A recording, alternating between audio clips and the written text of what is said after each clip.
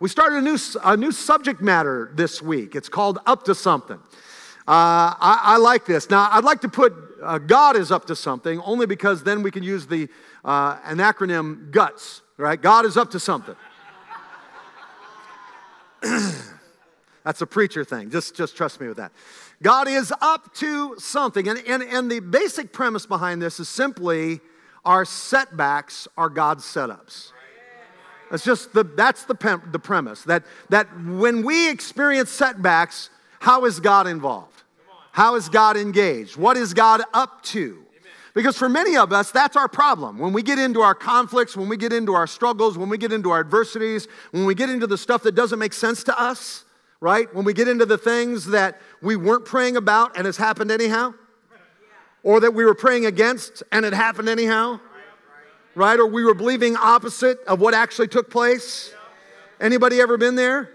Come on, that's the reality of the spiritual life. There's 5 of you. The rest of y'all lying? You're lying, I'm telling you. Anyhow, but the reality is that that's the reality of our Christian experience. And so the question is God not listening to us? Is there a flaw in our theology? Or is there something wrong with us? And I think that the real question isn't any of that, because some of these things we'll never understand, right? Some of these things we will never understand the nuance. You got to wait to get to heaven to figure that out. The question is if God delays, and Jesus said this to his disciples.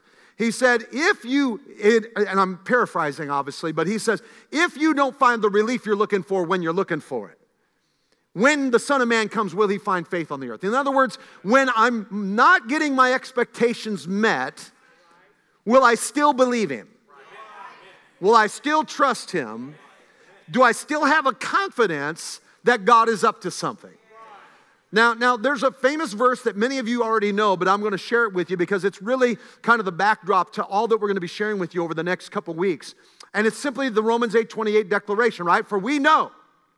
Now, this is important. The we know means we have an intimate understanding of this. We know that God causes. Now, we love that because we like to blame God for everything. And we don't like to accept responsibility for anything. Right? So if I'm in a mess, it's not because I made a bad decision or I sinned or I messed up, right? It's because God's disappointing me. God's not meeting my expectations. And folks, that's the world we live in America. It's always somebody else's fault. But we know that God causes, all right, so God caused this. That's not what this verse is saying. God causes everything to work. So he didn't cause the event, but he causes what the event could do to you to be turned to good. But there's a caveat. There's a condition that has to be met. For those who love God and are called or aligned with his purposes. So if I don't love God, I can't blame God for him not helping me with this. And if I'm not aligned with his purposes, even if I love God, if I'm not aligned with his purposes, I can't expect the fulfillment of this verse. Now, you don't have to say amen, or you don't have to, you can do an oh me. That might fit really well. And so we want to talk about this with something very significant. Here's a word that every one of us need to embrace in our walk with God. This is a word that we all need to fully grab a hold of and bear hug. You ready? Yes. Say the word through. Because through is God's plan. He didn't say escape. He didn't say not experience. No, through is God's plan. I'll prove it to you. And this is one verse of many. Isaiah 43 verse 1, it says, but now, O Jacob, this is basically the people of God, listen to the Lord who what? Created you. The one who what? Formed you. He created you. He formed you. And here's his proclamation to you. Do not be afraid. I have ransomed you. I bought you back. I have called you by your name. What is your name? You are mine. Okay? And then the next verse. When you go Come on, when you go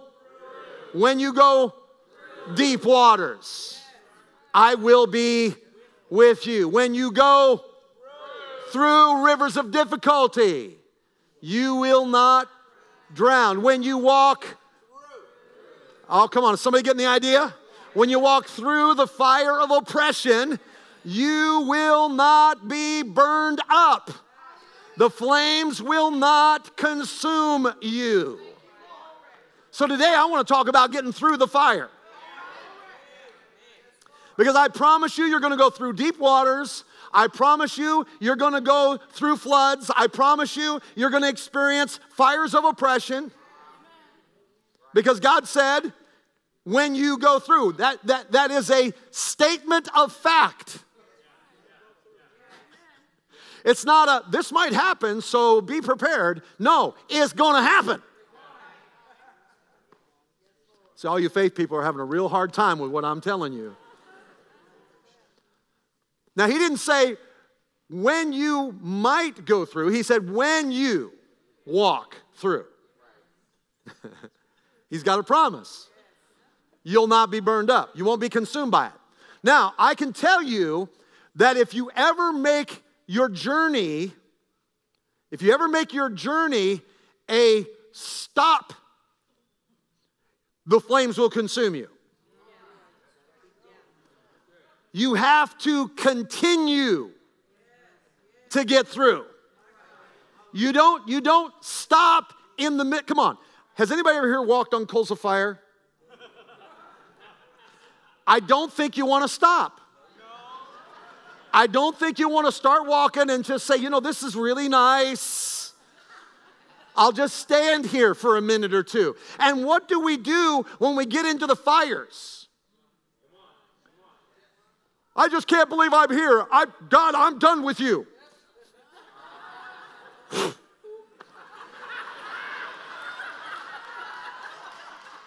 we're laying there in an ash heap and wondering why God disappointed us.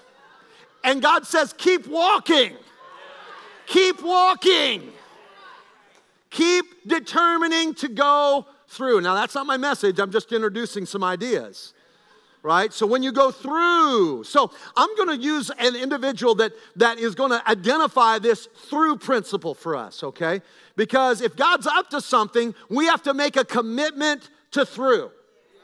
We can't make a commitment to stay in our pain, to stay in our trauma, to stay in our hurt, to stay in our grief, to stay in our fear. It was interesting. I was talking to somebody. I'm not going to tell you who it was. But I was talking to somebody yesterday, and they were having some problems, and I'm a fan of chiropractic. Some people aren't, but I am. And I said, and they were telling me, I said, well, have you ever considered chiropractic for your condition? And they said, they said, well, I'm afraid of chiropractors. What do you think? I said, well, I think you should stay in fear and pain.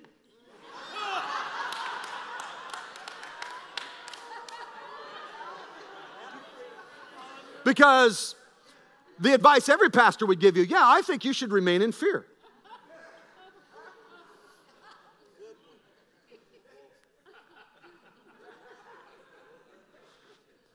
You got to go through. You got to go through. And so when we think about these contexts, right, we have to think about this commitment. I don't want to stay in my pain. Right? I don't want to stay in my sin. I don't want to stay in my dysfunction.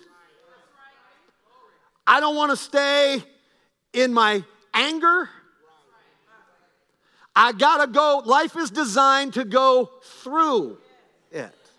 And that's where God's commitment to us is. God's commitment to us is in the through, not the stay. Because you're going to have, come on, Jesus even said it. Luke 17, he said, it's impossible that no offenses will come. You're going to be offended. Now you got to make a decision with offense. Am I going to stay in offense? Let the seeds of bitterness grow in my spirit? Or am I going to make a decision to go through my offense? The problem with us, many of us don't understand, or we reject God's principles for moving through. And we stay stuck. And when we stay stuck, We get alienated when we stay stuck. We get grief-stricken when we stay stuck. We get consumed, just like stopping on that journey of the fiery coals. So I'm going to talk about Moses. Moses is a great example. So go to Exodus chapter 2. This is going to be the start of anything. Now I want to just frame the Moses journey. We're only going to take the first couple of chapters. So I'm only going to preach 2 chapters this morning. How many feel really comfortable that we will only be here a short time? So think about this. Moses is born into a culture that rejects him simply because of his race. He's a Jew. Not only is he a Jew, they also reject him because of his gender. He could be a Jew and be a girl and be okay. But he can't be a Jew and be a boy. Does it sound something like our generation, our world? Doesn't matter what, sometimes it matters whether you're a man or you're a woman, depending whether you're slighted or slated to survive. Sometimes it depends on your race, whether you're I'm not going to get into it, but I just want you to see that this isn't a new event. This isn't a new political or cultural environment. These environments have existed for centuries, for generations, for millennia. And so here he is, he's born into this. Now, he has nothing to do with this. He's just a child being born. And there's a strategy for his demise at the moment of his birth. He comes out of the safest place in the world, the mother's womb, or what is supposed to be the safest place in the world. And he falls into the hands of a midwife who has been commissioned by the king to slaughter him at that moment. And not just slaughter him, but he's there to take him, not kill him at the stool, but to actually take him to the river and throw him in the river, throw him into deep waters. Because deep waters will kill you, just like fire will kill you. So they're going to throw him into waters. Well, when this baby is born, the midwives don't commit, not just with Moses, but with all the male children. They commit that they're not going to do it. They're not going to align. And so when the king confronts them, when the Pharaoh confronts them and says, why aren't you doing what I told you to do? They said, man, these Hebrew women, man, by the time they call us, they've already had the babies. And they've already hidden them because they know about your edict. And so they're lively. That's the word they use. I think that's appropriate. They're having babies. I mean, boom, boom, boom. They're just coming. And so the Pharaoh, kind of ignores that and says, well, now we're just going to gather the children and my soldiers are going to gather anybody under 2 years old and we're either going to slaughter them, we're going to throw them in the river. That's what we're going to do. Well, Moses is born in this environment. So he's born into a culture that already wants to eradicate him. And I'm here to tell you, we're born into a world that doesn't want us to see our potential, doesn't want us to see our destiny, doesn't want us to see what God wants to mine out of our lives. We're born into a world that the enemy's plan is to steal, to kill, and to destroy. That's the whole context of what he wants to do. But I'm here to tell you, no matter what the enemy's strategies is, no matter what the cultural strategies are, no matter what the economic or social strategies are, God has a plan for your life. And so he takes them, and we all know that after a few months, Moses is hidden because he's considered a beautiful child, a unique child, an extraordinary child. And then what happens is he's getting too old, he's getting too fussy, getting too loud. They can't hide him anymore. And so because there's a command to throw him into the river, she fulfills the command, the mother, by getting a basket of bulrushes. We all know the story, making it basically a little mini ark. And then the Bible says it's placed in the reeds, and it's placed strategically. I'm telling you a story, you can read it. It's in Exodus chapter 1 and 2. And she places it strategically near the enemy's camp, near a place where Pharaoh's daughter and her maidens will oftentimes find refreshing, and near basically a bathhouse. And so sure enough, when Pharaoh's daughter comes down, she sees the ark in this cluster of bulrushes or reeds, which in their mind, it's been captured by these reeds, that she sends a maiden. The maiden comes, grabs the basket, opens it up. The baby's crying, and immediately her heart softens towards her enemy. And the sister, Moses' sister, who later on we know as Miriam, sees this, runs up to the Pharaoh's daughter and says, hey, you know, I know you're not prepared. Can we provide a wet nurse for you? Can we provide somebody that can nurse the child? And she said, yeah, go take the child, find somebody to nurse him, and I'll take care of the child from that day forward. Are you with me? So here's the principle. The principle is that she goes and gets Moses' mama. And now what happens is Moses' mama is nursing her son, and this can take up to 2 to 3 years, nursing her son, and she's getting paid for it.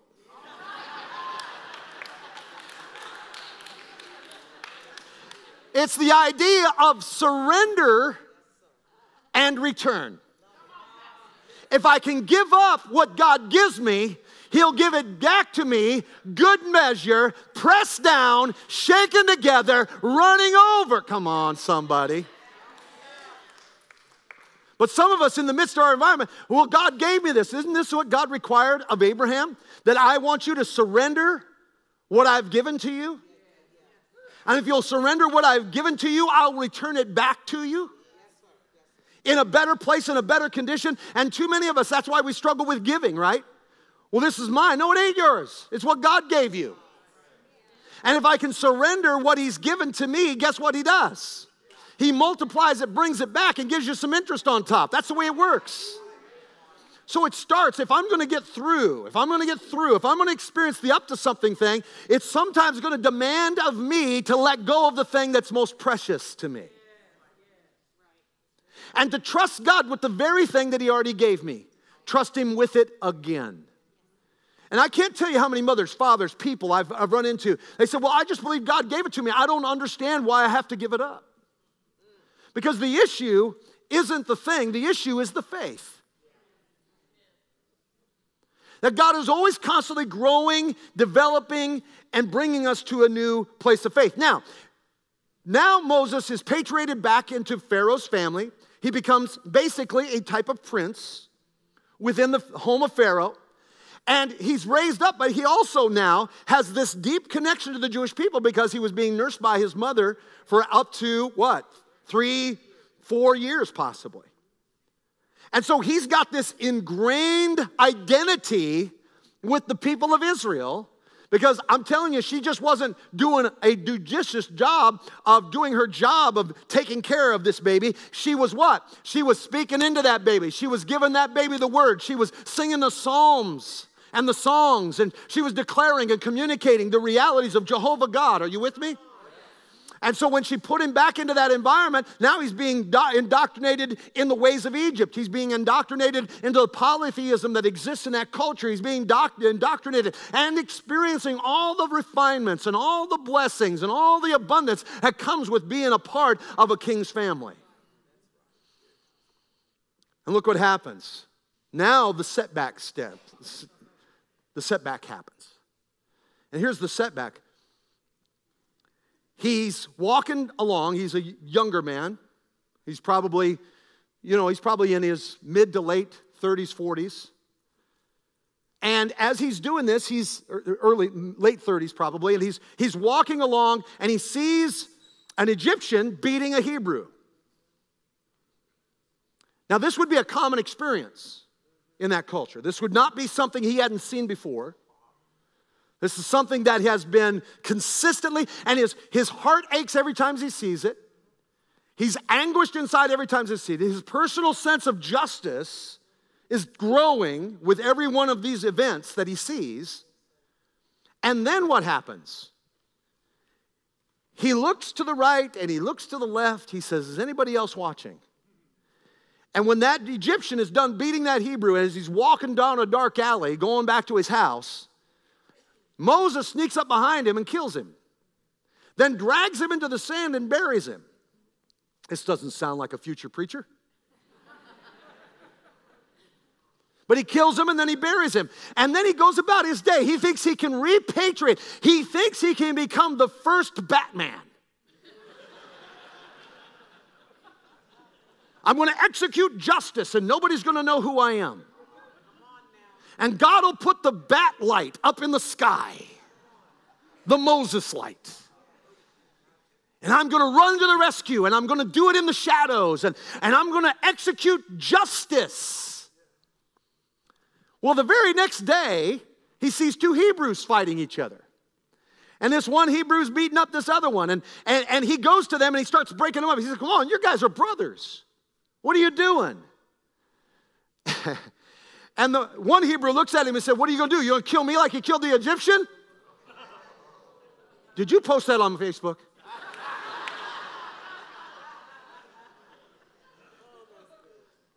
Right? So here's where the setup happens. So he then finds out that Pharaoh's heard about it, and he realizes, and Pharaoh's gonna take him to the chopping block because you can't kill an Egyptian citizen, especially for a Hebrew, and get away with it. And so Pharaoh shoots, he runs to the desert to get away from the edict of Pharaoh and from the embarrassment and the shame. It's a setback. And here's why the setback happened. He stands up for what's right instead of what's acceptable. Right? He stands up and he trusts God for what's right instead of what's acceptable, and the consequence of that falls on his head. Now, the problem isn't that he stood up for what was right.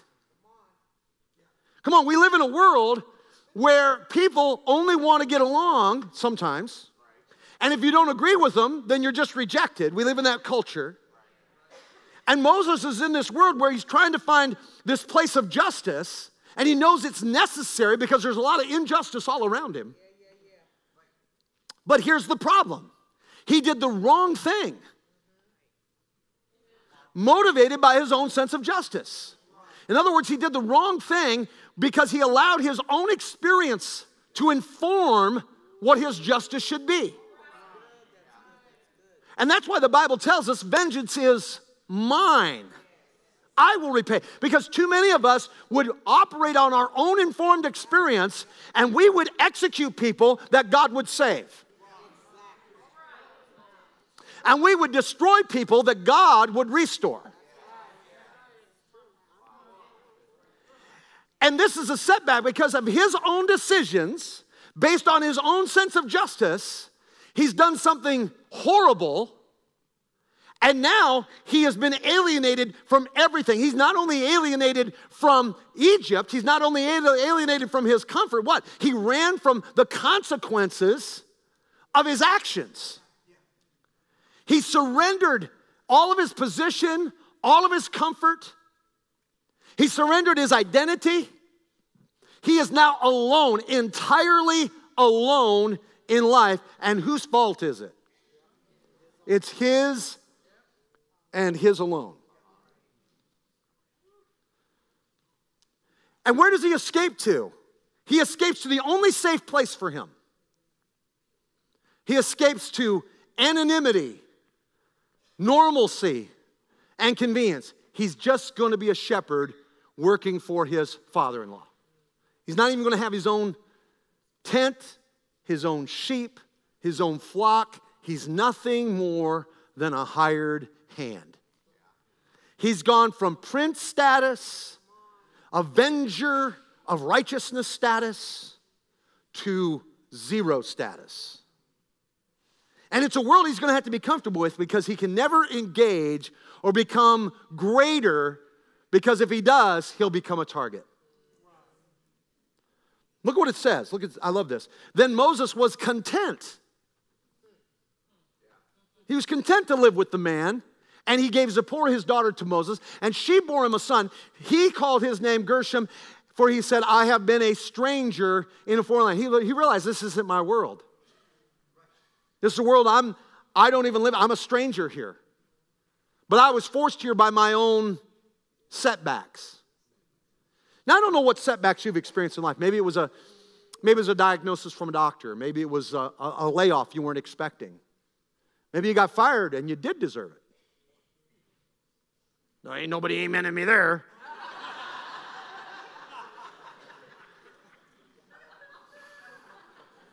Right? Maybe it's because you had a little bit too much wine and you're in a jail because you decided to drive because you weren't drunk by your own estimation. I just have an itch. Right? And we're in this setback. And now what am I going to do? Now I've got, my whole life has changed. The whole direction, the whole trajectory of my life is now completely different than what I thought it would be. I graduated from college with a degree in Renaissance art, and I don't understand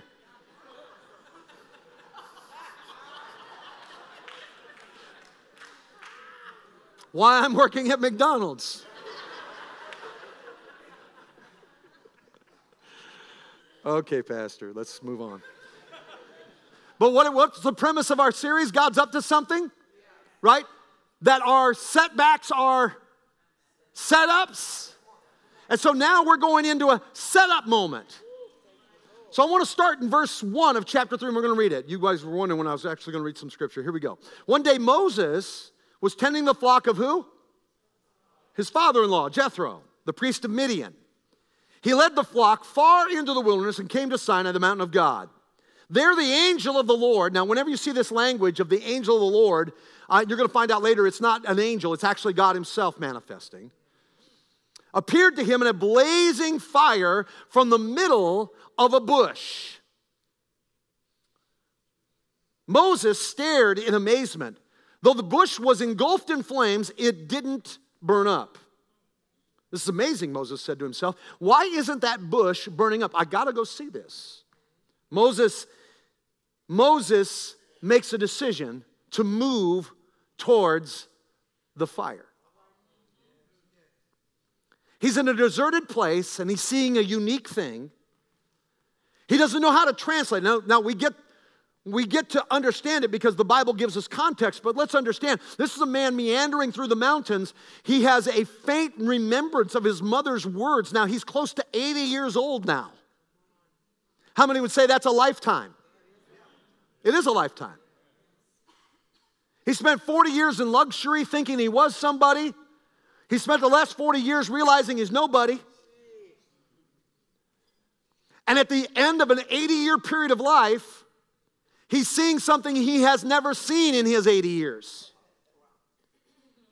And he doesn't know it's God.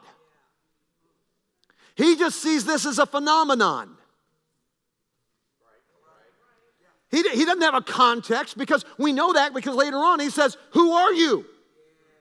And who should I say is sending me?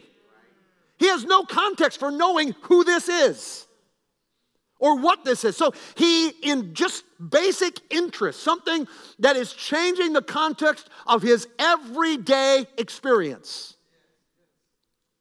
He goes to this burning bush and he stands in front of a fire that is not consuming the bush. Now listen, Moses is in isolation and insulation. And in this isolation and insulation, what happens? He confronts God in a symbol of himself, a thorn bush. Now, I want you to see this because this is really kind of the premise of what I want you to see. You see, Moses was a picture of survival. And I've lived in the desert for many, many years, and I can tell you there is nothing in the desert that doesn't have a thorn. Nothing in the desert doesn't have a thorn. A briar, a thistle, nothing is sweet and tender and precious. Everything there is made to defend itself. And here he is in a desert place, and he sees a bush, and it's not just a kind of a gentle little precious shrub. This is a bush that is filled with thorns because that's what the desert is. And Moses is in the place. Come on, Moses is a bush. He's a thorny man because he's lived in a desert place, isolated, alone, and dry. He has no context. He has no sense of who he is. And listen, and this fire is the passion that he once knew for justice. This fire is the thing that was the focus of why he even killed that man. I have this passion to see justice. I have this passion to see righteousness. I have this passion to see a people not be oppressed anymore. But he's long lost his passion, and he's just looking at some sheep that aren't even his, and he's living in a house that isn't even his. He has no identity and no context, and God says, I'm going to flip the script on you. I'm about to set you up, young man, because here's what's happening. I'm going to manifest myself in the thing that represents who you are.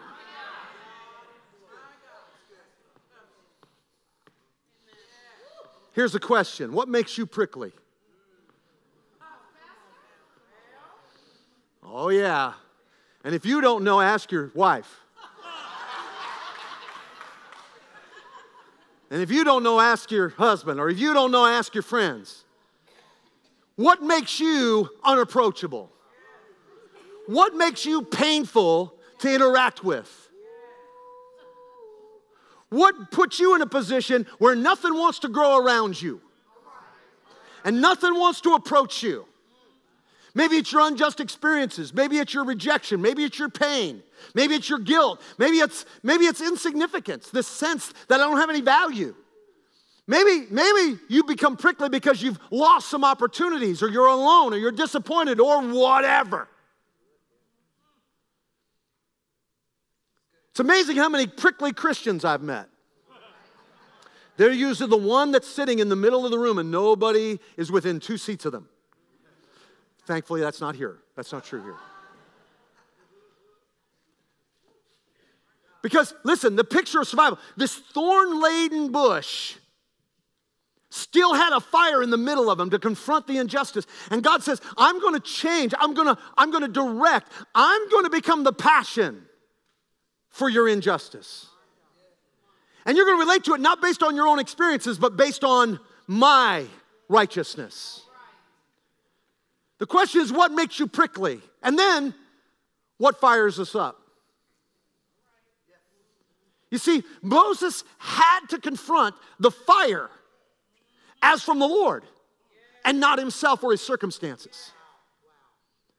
See, Moses had to confront the fire, the passion. I don't want my personal identity, my personal sense of justice, my personal experience, or my personal circumstances to determine my passions. I want God. Now, God will use those things, but I want God to be the fire in the midst of me. I want God to be the thing that ignites my soul. Because when God, listen, if it's just my passion will consume me. But if it's God that is my passion, it won't consume me. Come on, if God becomes my passion, then, come on, I'm burning, but it isn't consuming me. It's bringing heat and life and light, but it isn't consuming me. But when it's my passion, it's consuming me, and it's consuming it, I'll burn out. You see, the fire represents our passion, our process of purity and our tempering. Are you listening? See, passion, fire is a great representation of, and what did God say through the prophet John the Baptist when he said, when he that comes after me, who's mightier than me, whose sandals I can't even carry, what's he going to immerse you in? What's he going to baptize you with? He's going to baptize you with the Holy Spirit and with fire. Because my setups, come on, my setups are when God takes my setbacks and gives me a reoriented passion, a redirected passion, a passion that won't burn me out, a passion that won't destroy me. And we see people today, they've got a passion for the party lifestyle and it's destroying them. They got a passion for hedonism and sleeping around and sexuality and it's destroying them. They got a passion for their career and it's destroying their families and it's removing their peace and their connectivity in life. Come on, we're seeing people that are being destroyed because of their passions. But God says, if you'll let me be your passion. And he's given Moses the opportunity to understand that I want to fire you up. I want to put a passion in you. And not just a passion, but in that passion, I want to purify you. I want to temper you. How many know it's the fire that forges us? It's the fire that gives us the ability to be truly a sword in the hand of the Lord. Where I don't bend, I don't break, I don't get chipped in the conflicts of life. It's how fire engages our life. It's how we relate to the pressures and the pain of life. So here's what I want to do. Will you give me a few minutes to do this? I want you to discover God in the fire. I want you to discover God in the fires of your isolation, in the fires of your setback. Let's understand that he's been in his setback for 40 years. And some of you have been in your setback for years. And you can sit here and say, it's too long, it's been too much, it's too much time has passed, there's no way out of this. I want you to discover God, come on. I want you to discover God in the bush. I want you to see yourself as the bush, and I want you to see God as the fire. And I want you to discover Christ in you, the hope of glory. So let's go to verse 4. Look at this. When the Lord saw Moses coming to take a closer look, God called to him from the middle of the bush. Now this is your first idea. This is not some phenomenon. This is not some natural thing. This isn't something that lightning struck. Or this is I've heard some theologians and commentators say, well, that bush was a certain fiery bush that exists within the desert regions and it blooms like fire. You think Moses, after 40 years in the desert, doesn't know that? Come on, he knows the difference between a natural bush and a bush that's actually on fire and isn't being consumed. And so what does he do? When the bush starts talking, you probably ought to start listening. And it isn't going, feed me, Seymour. It ain't doing that.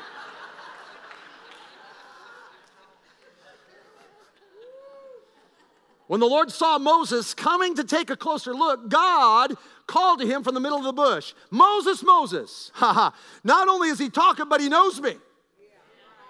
Here am I, Moses replied. Do not come any closer, the Lord warned. Take off your sandals, for you are standing on holy ground. I am the God of your father, the God of Abraham, the God of Isaac, the God of Jacob. When Moses heard this, he covered his face because he was afraid to look at God. You want to discover God in the fire? Here's the first thing. You need to know that he knows your name. And that he's going to call your name in the midst of your fire. In other words, he's identifying your name. When he's identifying your name, he's identifying your destiny. He's identifying your purpose. He's identifying that he's never disconnected from you. He's identifying that he still wants to engage you. He's declaring to you, I have not been absent. I have not been reminisced. I have not been non-engaged. I have been fully engaged. And now I'm calling you to a place where you are going to become everything that I have called you to become since the very beginning. Listen, it is here. It is here we discover that God knows, first of all, who we are. He also knows what we are, and he knows who we are supposed to be. And I'm here to tell you that when you confront God, he's going to confront, he knows where you are. Because some of you disqualify yourself because you know your weaknesses, you know your frailties, you know where you've broken down, you know where you've made mistake. He knows what you've done, and it's okay. He knows you killed somebody 40 years ago. He knows you've been in isolation for 40 years. You know that you had a bad experience in church 20 years ago, and you just are never going to serve again because you don't want to get hurt again. God knows all this stuff. I was married once, but that was a bad situation. I'll never love again. He knows what you've done. He knows where you've been. But he also, come on, when he calls your names, that means he's calling you to something. He knows where you're supposed to be. Not only that, but listen, we can't approach the fire as we always have. How do you approach the fire before? When I say approach the fire, I mean live in the fire. He engaged it. He activated himself. It was all about how he was to fulfill himself. But now he realizes, I can't approach this the way I would approach any fire. I've got to humble myself. And I have to identify with God in the flames. I got to kick my shoes off and I got to bury my face on the ground because this isn't a normal situation. I know this was a normal day until just a few minutes ago. But now everything's changed, and I got to humble myself. I got to take off my shoes, and I got to fall on my face. I've got to identify with God in a new way. The Bible says, humble yourself under the mighty hand of God, and in due season, in due time, as you move through, He will exalt you. When you identify God in the flames, here's what He does. God gives us our identity, our legacy, and affirms His promise. Look at. Do you know that right here, He gives us our identity. He said what? He said, I'm the God of your father. He didn't even know who his father was. I'm the God of your father. Your fathers, Abraham, Isaac, and Jacob. Do you realize that Moses was caught between three worlds? Three cultural identities? He was an Egyptian for 40 years. He was a Midianite for 40 years. And he had a small sliver of time with his mama where his natural genetic code plus that little bit of influence in those formidable years told him he was a Jew. And listen, what did he name his son? Gershom. I'm a foreigner. I'm a stranger in a foreign land. He couldn't identify with the Egyptians. He couldn't identify with the Midianites. He couldn't even identify with the Israelites. He had no format to identify with any group. You ever been there? You ever been the kid, you didn't really relate to the cowboys, and you didn't really relate to the goths, and you didn't really relate to the jocks, and you didn't really relate to the I don't know what you'd call them. The nerds. Thank you. Couldn't relate to the drug heads. You know, you couldn't relate to whatever the subcultures were.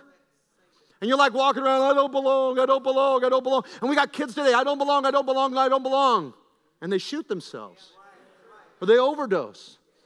Because they find themselves in this cultural maze where they don't know who they are. And you'd think they could find it in their families, but their families are broken too. Their mama's been buried 3 times. Their daddy's never been involved. Come on, listen, folks. It's not true for everybody, but it's certainly true for many. And we wonder why we live in a culture that just doesn't know how to relate to anybody. And so everybody's in their own little pocket and saying, if you don't agree with me, that hurts me.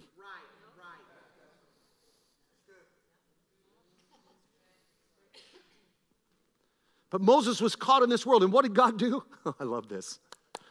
God said, I'm going to give you your identity. You are an Israelite. I am the God of your fathers. Your fathers are Abraham, Isaac, and Jacob. And I made a promise to them, and I'm going to fulfill it through you. And I'm calling you to a new place, and I'm calling you to a new thing. And because I want you to know that now Moses is going to confront the fire, and the fire is going to transform his life. And the fire, as he moves through that fire, he begins to identify who God is. He begins to realize the grace that God's put on his life. Later on, come on, he says, I can't do this. I can't speak. It's now not about identity. It's now about ability. I can't do this now. And what does God say? No, you don't have to worry about it. I'll give you a mouthpiece. But you're going to take that stick that has identified your languishing and your wandering and your isolation, and you're going to deliver my people because of it and through it. When you can't speak, I'll let somebody else speak for you. But I want you to know that you are my man. You are my choice. I'm changing everything in your world. And he went through the fire. This wouldn't be his only fire. There's going to be a fire on Mount Sinai. There's going to be a fire over his head for 40 years. But I want to take you back to Isaiah. I wish I could tell you my story. I don't have time. But now, O Jacob, listen to the Lord who created you. O Israel, the one who formed you, says, do not be afraid. I've ransomed you. I've called you by name. You are mine. When you go through deep waters, I'll be with you. When you go through rivers of difficulty, you will not drown. And when you walk through the fire of oppression, you will not be burned. The flames will not consume you. Because I'm here to tell you right now, God is up to something.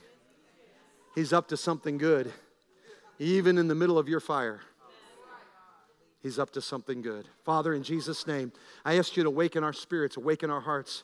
Lord, identify the great grace and glory that you're wanting to pour out over this people today. Lord, I pray that you would stir our spirits to a new, higher, better, glorious thing that will transform every one of our lives. Father, I know there are people in this room that are in the fire right now.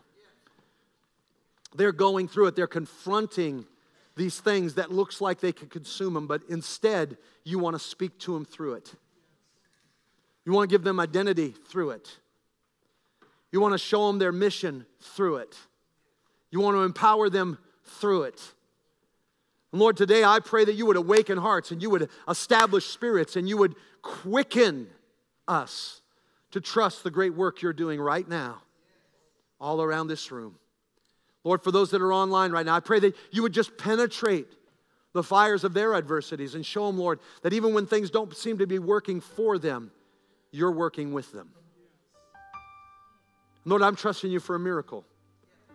I'm trusting you for miracles of reset and reorientation, transformation, even today, in Jesus' name. Stand to your feet all over the room. God bless you.